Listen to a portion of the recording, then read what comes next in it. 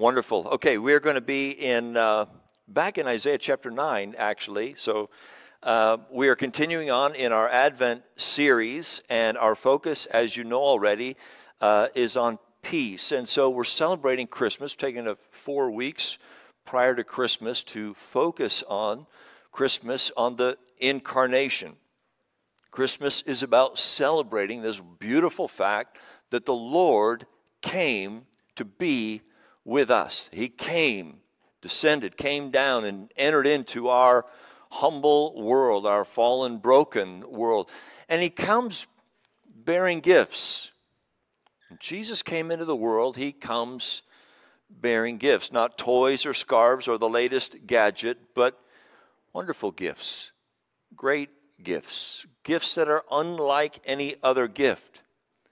Gift of hope, gift of peace, gift of joy, gift of love. These are the gifts that we celebrate. These are the gifts that break into our lives like light breaking into darkness. They rescue us. These are the gifts that he gives that rescue us from being caught up in the corruption of the fallen world that we live in. These are the gifts that enable us to live in this fallen world, and it keeps us from being destroyed by what would have happened to us except for the grace of God. These are wonderful gifts. That's why I want to draw attention to each of them each week. Keeping with a little bit of the illustration from last week, these gifts are like the engines on an airplane. These are the mechanisms from God, the grace of God that function in our lives, that give us lift, that accelerate us, that keep us up, keep us moving forward, keep us in the ability to live in God's grace and for his glory. So last week we talked about hope. This week we want to talk about peace. As soon as I say the word peace, I don't doubt all of you already had the wheels turning, and that word peace means something to you presently, currently, in your life right now. Some of you are tracking very closely with the war in Ukraine, and your heart is there. You follow the news, and you're interested. You may have some relationship, some connection there, and so when you hear the word peace, you might be immediately thinking about war versus peace, realizing how terrible war is and how destructive war is, and your desire is for peace. You might be raising young children, and peace to you means that moment late in the evening when you got them all tucked in. You've already made 3 water glass trips. You've had 2 conversations that there's really no boogeyman underneath the bed, and you finally are at the moment in that day when you think, I think they're all down, I think they're all asleep, and you sit on the couch and you say, finally, peace and quiet. And before you finish the sentence, you're nodding off and snoring there on the couch. Maybe that's your idea of peace. It's very possible that some of you are currently, presently, in some kind of relational conflict or struggle. And so for you, when I say the word peace, immediately this comes to mind. Some need, some hope that this would be made right. Maybe a spouse that you're currently not getting along well with, or a family member. The holidays tends to bring this up because families come together, and sometimes when you put families together, conflict and strife is right there with them, and the differences kind of come out as you're spending time together. Might be a friend, might be another church member. Whenever there's a relational conflict, some kind of breakdown, we immediately feel the sense of a lack of peace. We feel our need for it. When I say peace, for you, it might be that immediately what comes to mind is what's going on in your inner person, within your own soul. You are experiencing a genuine lack of peace just inside yourself. Anxiety, fear, worry, anger, depression, You are acutely aware of a lack of peace within your own soul. And so when you hear that word, that's the first thing that comes to mind. Oh, if there's any way to lift this darkness, if there's any way to quell this turmoil that's in my own soul right now, that's what peace immediately means to you. Not far from that could be the experience of guilt and shame. We carry these things and it's difficult. Something you did, something you didn't do, something from your past, something about who you are that is causing you presently to get caught up in shame and guilt, and you live under a kind of cloud, a pale over your life, and it's hard to shake. It's there, and you talk about forgiveness, but it still kind of holds on to your soul, and you feel it. And so when I say peace, first thing that comes to mind is, oh, that I could be free from not feeling ashamed, from not feeling guilty about who I am or what I've done. The point that I'm trying to make is that the subject of peace is all around us, all the time, in all aspects of life. You can't escape it. You face it no matter which way you turn, and it infiltrates all aspects of life, our physical lives, our emotional lives, our spiritual lives, our psychological lives. There's always some kind of threat to peace. And when there is some kind of disruption of peace in any area of our lives, the realization is that particular thing is predominant in our lives. It's like it's the only thing going on in the universe. When I am not at peace, physically, emotionally, psychologically, spiritually, it's like nothing else really matters. Nothing else really exists. That is where I need God's grace. The good news with that is that when the Bible talks about peace, it embraces it all. So we're not talking about having a multiplicity of need for peace, and God says, I give you peace, and the peace that he gives is only designated for one of those categories. He gives us this gift of peace, and while it has a starting point, it has an outworking, and it spreads and works and infiltrates every area of our lives where we need peace. The biblical word for peace you're probably familiar with is the word shalom. I'd like to read you a little definition.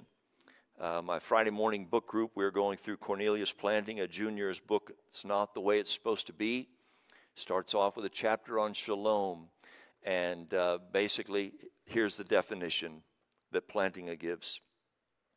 The webbing together of God, humans, and all creation in justice, fulfillment, and delight is what the Hebrew prophets called shalom.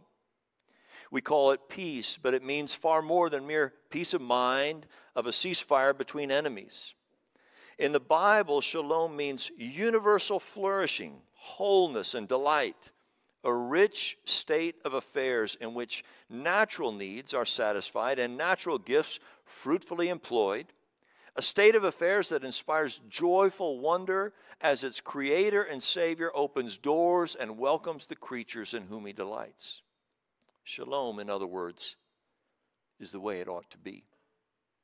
It's the way it ought to be. The way it was created to be prior to sin. The expectation when there is no sin, that's the description. Life filled with joy, life with God, in communion with God, walking out our greatest potential of knowing and enjoying God. My aim this afternoon, my hope, my prayer is very simple: to stir up faith in your hearts for the Prince of Peace. Direct your attention, direct your hearts, inspire your faith to place trust in this Prince of Peace. I'd like to just pick up where we left off last week and stay with the same text from Isaiah chapter 9. I'll read again verses 1 through 7. We Actually heard one in the Advent reading as well. And I want to make just a simple journey, a little bit different format this afternoon. I want to move from Isaiah's promise of this Prince of Peace to Jesus, and from Jesus into our lives. Let's just draw a simple line. Isaiah's promised king to Jesus, from Jesus right to us, right to our hearts. Let me read the passage again. Isaiah chapter 9, 1 through 7. But there will be no gloom for her who was in anguish. In the former time, he brought into contempt the land of Zebulun and the land of Naphtali. But in the latter time, he's made glorious the way of the sea, the land beyond the Jordan, Galilee of the Gentiles. The people who walked in darkness have seen a great light. Those who dwell in a land of deep darkness, on them has light shone. You've multiplied the nation, you've increased its joy. They rejoice before you as with joy at the harvest, as they are glad when they divide the spoil. For the yoke of his burden and the staff of his shoulder, the rod of his oppressor, you've broken as on the day of Midian. For every boot of the trampling warrior in battle tumult and every garment rolled in blood will be burned as fuel for the fire. For to us a child is born. To us a son is given, and the government shall be upon his shoulder, and his name shall be called Wonderful Counselor, Mighty God, Everlasting Father, Prince of Peace. Of the increase of his government and of peace there will be no end. On the throne of David and over his kingdom, to establish it and uphold it with justice and with righteousness from this time forth and forevermore. The zeal of the Lord of hosts will do this. From the promise to the prince, Isaiah promised a king to an audience that was steeped in deep darkness, a people who had forsaken God, the God who had rescued them, now threatened by war, and now under the reign of a king who's proving himself to be both ungodly and unwise. Everything in their lives is an absence of peace. On all fronts, everywhere they looked, everything that they were experiencing, everything said not peace. They were in what our prophet is telling us was deep darkness.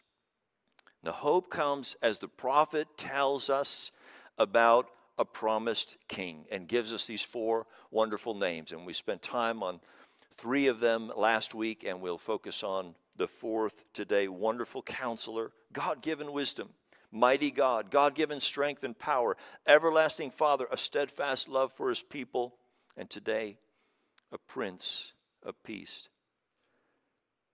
We defined just a minute ago what peace is all about. We use planting as definition there to understand what the Bible talks about when it uses the word peace. But what does it mean to be a Prince of Peace? Why would he get the title Prince of Peace?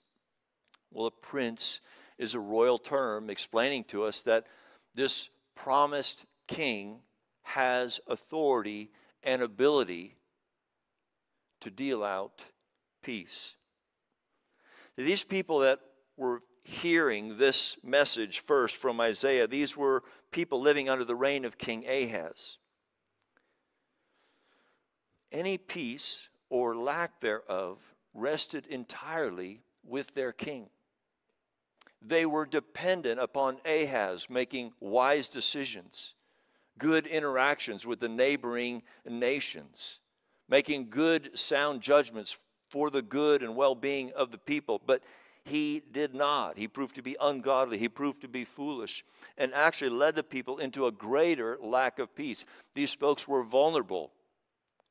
They were vulnerable because of their king. The king was deciding the level of peace that they would live in or experience. And so as they are under the heavy, deep darkness and burden of a foolish and unwise and ungodly king, experiencing all kinds of a lack of peace, Isaiah promises a different kind of king who will be called the Prince of Peace. In other words, I'm sending you a king. A king is coming. A king will present himself who is able and powerful to bring about peace in your life. The title also describes not just his ability, but his character and his purpose. This is why he's taking the throne. It's who he is. It's his character. He is a Prince of Peace. He sits on the throne. He reigns with the sole purpose, I am going to bring about peace in the hearts and lives of the people under my care, under my reign. He is the Prince of Peace. He's not just able to handle a little peace now and again, but his main idea is to amass more land or to expand the nation. No, he's the Prince of Peace. It's like why he's there. That's what he's all about. I reign for your peace. That's why I've taken on this role. Let's start drawing our line from Isaiah's promised king to Jesus. Familiar text, Luke chapter 2, verse 14. When the angels appeared to the shepherds out in their fields and to announce the birth of this king, after explaining what was taking place, it says, suddenly there was with the angel a multitude of heavenly hosts praising God, saying, glory to God in the highest, and on earth peace among those with whom he is pleased. For to us a child is born, a son is given, and this child, Jesus, is born, and a host of divine beings make this declaration: on earth, peace. It's why he came. It's why he was sent. It's why he's taking on this role. It's why he's called the Prince of Peace. This is a divine announcement for the Prince of Peace. Next, Jesus grows and he begins his earthly ministry. And he goes into the synagogue and he's given a scroll from Isaiah. He opens it and he reads, the Spirit of the Lord is upon me, because he has anointed me to proclaim good news to the poor. He sent me to proclaim liberty to the captives and recovery of sight to the blind, to set at liberty those who are oppressed, to proclaim the year of the Lord's favor. And when he sat down, everyone was looking at him, he said, today this scripture has been fulfilled in your hearing. Luke 4:18. A detailed description of bringing peace.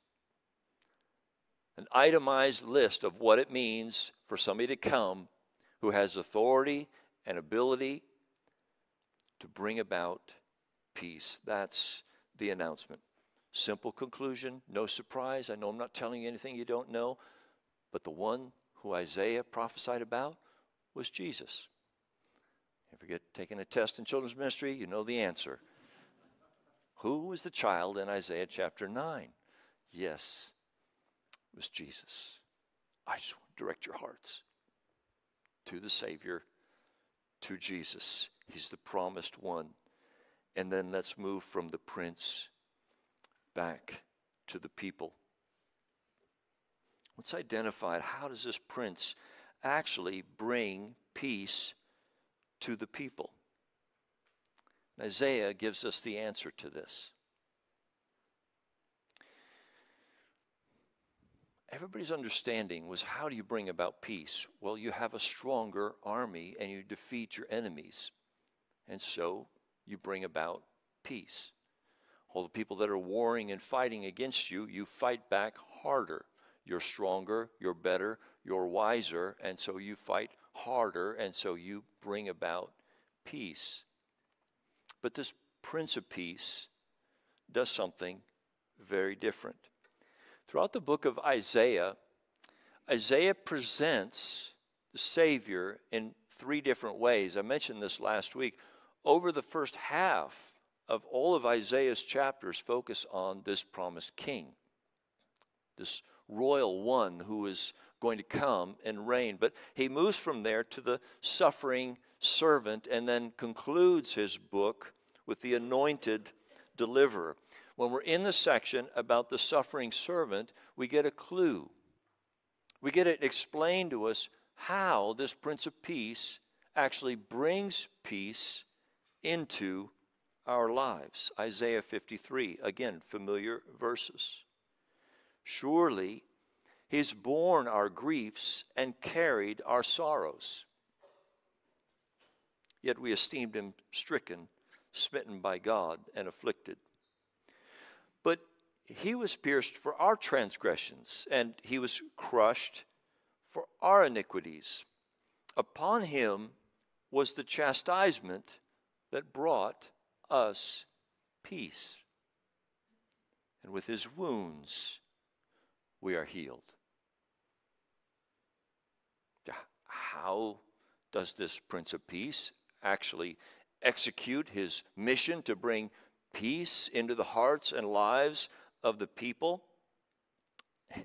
Jesus plunges himself into the deep darkness that we find ourselves in, that the people of Isaiah 9 found themselves in. Jesus steps down into it, plunges himself down into the depths of this deep darkness, the chaos that sin has produced, and willingly allows the destruction of it all to fall upon him. Even though he himself was without sin, he accepts the consequences and the punishment of sin to fall upon himself. Our destruction has run its course with him. The course that you and I were on, course that would eventually lead to our destruction. We were stuck on that course, trapped on that course, and Jesus condescends and intercepts us in that course and fulfills our course in himself, takes it upon himself. So justice has been met. And that is how his death has brought us peace. So then we know that by his death, we have peace with God. Romans 5:1. Therefore, since we've been justified by faith, we have peace with God through our Lord Jesus Christ. Peace with God. First thing, phase 1 of peace coming into our lives, into our world. Item of first importance: make people right with God. Okay? Not first on the list, stop all the wars, end world hunger, stop this evil, get rid of bad kings. First order of business: make people's hearts right with God. Do this first. That is how the problem got started, so that is where the solution begins. What happened with the Israelites in Isaiah chapter 9? Their hearts drifted away from the Lord, and one thing led to another until at some point they're steeped in idolatry, had forgotten and forsaken the Lord, under condemnation, being attacked, about to be exiled out of their land. What about the people of Judah that we've been studying in the book of Ezra? Same thing. Some years prior, decades, centuries prior, hearts drifting away from the Lord. Stop worshiping. Inclined to worship other things. Looking for this, looking for that. Building their lives, ignoring God. That's how it started. And again, they found themselves in the same place under the judgment of God. Outside nations attacking them, about to capture them, take them captive, pull them into Babylon.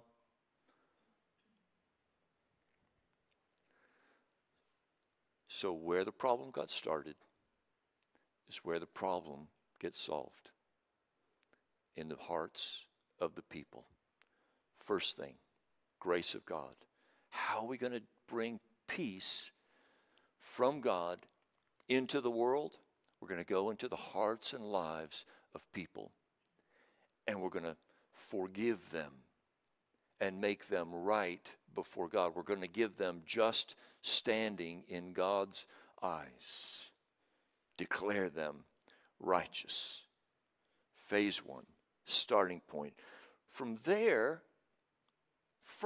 everything is possible. Inward peace is obtainable now. Philippians 4:7. And the peace of God, which surpasses all understanding, will guard your hearts and your minds in Christ Jesus. Now we've got a starting point for dealing with anxiety and fear and depression. We have a starting point of having peace with God. And because we have peace with God, a peace that surpasses all understanding, that peace will begin its work, continue its work, and guard our hearts and our minds. From there, peace between us is now obtainable. Ephesians chapter 2. For he himself is our peace, who's made us both one, has broken down in his flesh the dividing wall of hostility by abolishing the law of commandments expressed in ordinances, that he might create in himself one new man in place of the two, so making peace, and might reconcile us both to God in one body through the cross, thereby killing the hostility. And he came and preached peace to those who were far off and peace to those who were near, for through him we both have access in one Spirit to the Father. So then you are no longer strangers and aliens, but you are fellow citizens with the saints and members of the household of God. Okay, so now, phase one done, you have peace with God. We can continue on with the work, and we can from there build peace with one another. The foundation has been laid. Now, getting along with your neighbor, getting along with your family at Christmas, now it's obtainable because the first thing has been taken care of. In Colossians 1, it talks about the peace of God just like going all out, like fixing the universe. Colossians 1 tells us that what he did accomplished far more than forgiving the sins of individual people. It says, for in him all the fullness of God was pleased to dwell, and through him to reconcile to himself all things, whether on earth or in heaven, making peace by the blood of his cross. This is the point that I'm trying to make, that the work of the peace of God, when this gift of peace comes, it has a starting point in individual hearts and lives, but it has an ending point of making all things right. In other words, everything that has disrupted the created order that God has set in order that was good and beautiful and right, that has all been tainted in some way by our rebellion and our sin, that the peace of God comes through Jesus Christ and is going to fix it all. Everything. Things we see, things we can't see, things on the earth, things in the heaven. He's going to reconcile all things. He's going to fix all things. In other words, this Prince of Peace is going to has accomplished your forgiveness and your standing with God. But he's not done with his work until there's cosmic peace in the universe and everything is back right the way it was meant to be, the way things are supposed to be.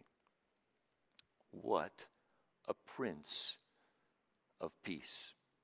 What a well-deserved title to call him and him alone the Prince of Peace.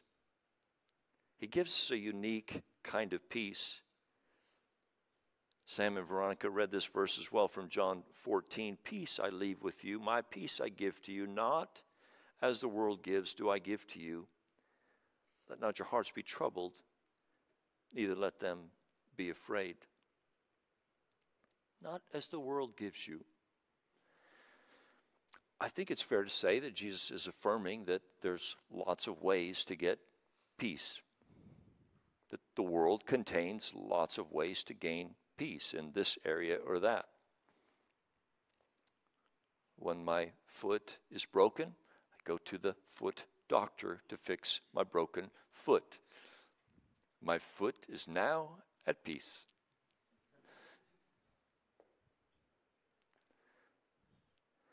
When I'm struggling with this, I'm struggling with that, I can get counsel, I can get help. There's many means of God's grace to come into my life.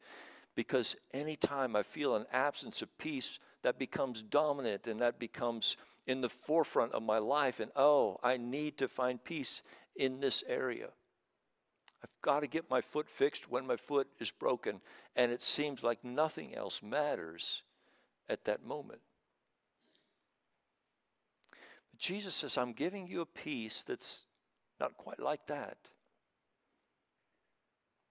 I'm doing something more than that, not less than that, just much more than that. Because the good doctor can set my foot so that my foot heals well and I'm back to normal, but there's also a list of things where I lack peace where he's not able to help me with that. This Prince of Peace comes and approaches us and says, look, I fully understand what's going on here. I fully understand your need. I know all your troubles. It's an amazing thing. Even as I'm listing different areas of peace and you've got your list going and this is where I'm struggling and this is where I'm lacking. It's like he knows it all. He knows all those details. And yet the child comes on Christmas and he's determined to accomplish first things first. He could have stuck around another 50 years and had healing campaigns and healed all kinds of diseases. He could have fed more and more multitudes. But he did it to show who he was, and then he moves. And he says, I've got to make my way. I've got one mission. I've got to get there to the cross. Because if I don't get that accomplished, this peace on earth, this gift of peace, is going to be sold short. It's going to come up short. It's not going to accomplish what it needs to. It can't go all the way and fix all things. So he fulfills it. He does it. It's a peace unlike any other peace. My aim is to stir up your faith in the Prince of Peace. Now I know the challenge of sermons that can sound simplistic. Statements of looking to Jesus, trust the Lord, sound very broad, very impractical. Many times the sermon ends to land on ears too simplistic.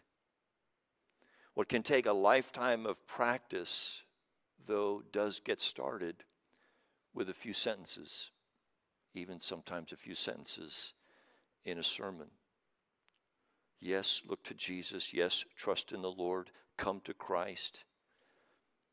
But I realize those things can make little sense when our hearts are heavy with anxiety or fear, when our lives are feeling torn apart with a conflict. I understand more detail is needed, but I encourage you to think maybe a little bit differently. Let me give you an example.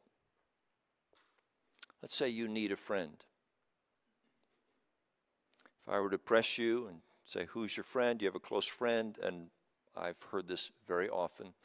Been at this church and I realize I really don't have a close friend. It's difficult. That's a lack of peace that becomes forefront. If I stood up and I said, okay, well, here's how you make a friend. You go to somebody and you spend time with them. I want you to pick somebody. I want you to spend unhurried time. I want you to spend time with them. And while you're with that person, I want you to take a genuine interest in that person's well-being. In other words, I want you to be a good listener. I want you to be able to ask questions. And I want it to be driven by a heart that says, I genuinely care what's going on in your life. I want to hear from you. Here to listen. Explain to me what you're going through, what you're dealing with, what you're happy about, what you're sad about. Be a good listener. And the third thing I want you to do is I want you to communicate to that person honestly from your own heart. In time, I want you to just communicate graciously but candidly who you are, what your desires are. Guarantee you'll have a close friend. There it is. Nice and simple, okay? I gave it to you in a minute. There you are. There's a secret to making friends in the world. There you have it. Sounds nice and simple, doesn't it? You could write it on your hand. You could write it on a little card. Here's how you make friends. But when I use that example and I say that to you, you realize that could be a lifetime of effort. Your efforts will go up and down. You will wane. You will move forward. You will make attempts that will not get responded to well. You will make poor attempts at trying to do these things. It will get messy along the way. It will get confusing at times. It will be discouraging at times. It will take longer than you think, but you'll also have great delights along the way as well. You'll have successes and you'll have wonderful, meaningful, interactive times that you enjoy, and it will come over time with trial and error, with failures and successes, and lots of time and effort. So when we get to the end of the sermon and the preacher says, read your Bible every day, pray, trust in the Lord, look to Jesus. Please don't be so quick to just write it off. I know sometimes we can give each other pat answers that are shallow and thoughtless. But I talked to you about how to make friends, and now if I said we really need to seek Jesus and follow Jesus and know what it means to abide in Jesus, then could you use the same logic and understand that takes place over a lifetime of starts and finishes and false starts and attempts and some successes and some failures, and we're moving toward it. What if I said, why don't you take some time each day and listen to Jesus? You could open up a book easily enough and read what he taught and what he said. What if you're a good listener to Jesus? Found out what he values, what he loves, what he likes, what his purposes are, and spend some time listening to him. There's a beautiful gift called prayer, which means you get to talk to God. And so what if you opened up your heart to him and used this means of God's grace called prayer and just told the Lord who you are, what you're struggling with, what your joys are, what your successes are, what your failures are, what your desires are, what you're going through? You could take my advice and you could do that tomorrow morning, and by noon tomorrow your life will be changed, right? Well, not everything is made right immediately. But what's our hope? We drew a line from Isaiah's promised king to Jesus, and from Jesus to us. And where did the line end up? It kind of shot off into the future eternity, saying, here's the promise. That king is going to make everything right one day. So that's the trajectory that we're on. Now, is everything right today? No. If we got ourselves talking, we'd probably conclude nothing is right today. There's lots of problems. But what do we have? We have a Prince of Peace whose whole power and ability and purpose is to bring about a peace that you and I can enjoy and know and live in the good of. We know it because we know he died for it. And we know his death was successful in it because God raised him from the dead. So we have a wonderful hope in the peace of God in our lives. Worship team, you can come on up. But I'd like us to take some time to pray. I'm going to ask you to close your eyes. I want to ask you to close your eyes because I want to ask you to respond, and I want you to feel just open and comfortable in responding about the lack of peace in your life. I listed off a few aspects at the beginning of this message on how we encounter a lack of peace. It's very possible that some of you are not sleeping well. It's very possible that some of you are anxious inside and fearful.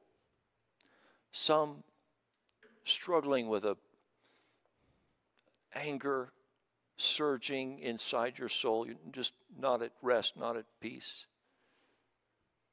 Some of you are weary and tired. Well, your eyes are closed. Mine are open, and so are God's. And could you raise your hand to simply say in some way, today I need peace from God? Depressed, fearful, anxious, sleepless, whatever it might be. Wonderful. So, Father, you've seen all these hands that have been raised. An active faith in your eyes to say, Lord, I need you. I'm caught in the midst of this fallen world, and in my life today, there's an absence of peace. And you've called us to look and call out to the Prince of Peace, who has power, ability, and desire to bring that peace into my life. Lord, thank you for knowing the detail behind each hand that went up, the specific need, the specific kind of peace that's needed. And thank you that the peace that you've made for us, making us right with you through the death of your cross, enables that kind of peace to come into our lives. Spirit of God, I pray that this would be a moment of supernatural working of your Spirit in each of these lives to strengthen their heart, to strengthen their minds, to bring that peace that's beyond our understanding, into the realities of the troubles that these good folks are facing. Do it for your glory. In Jesus' name, amen. Amen. Let's stand and close with a song.